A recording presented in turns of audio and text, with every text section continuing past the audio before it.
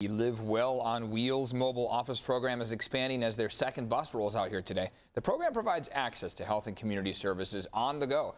CBS 8's Dana Marie McNichol joining us live now with all these details. Dana Marie?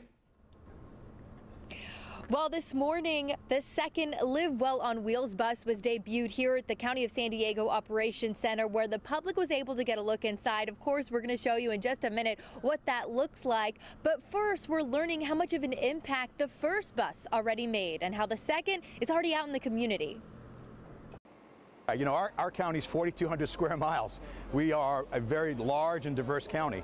And it's not easy whether you're in the outlining rural areas or maybe some areas where you don't have access to transportation, is getting into those communities that have those access challenges and serving them. Now, that was Nick Wenchon, the Director of Health and Human Services for the County of San Diego.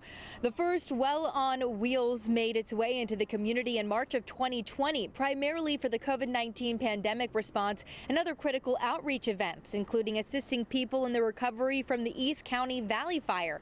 In 2021, the Live Well on Wheels served 22,000 people at 233 community events, mostly for COVID-19 services. Its focus is on bringing services to you, especially in those communities that don't already have them established.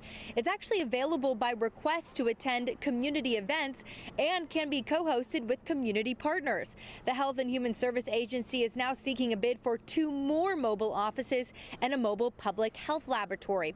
Now, if you do see this Live Well on Wheels bus out in your community, organizers are suggesting that you come and see and learn about those opportunities and services. If you'd like a full list of where that bus is in your community, you can find it on CBS8.com.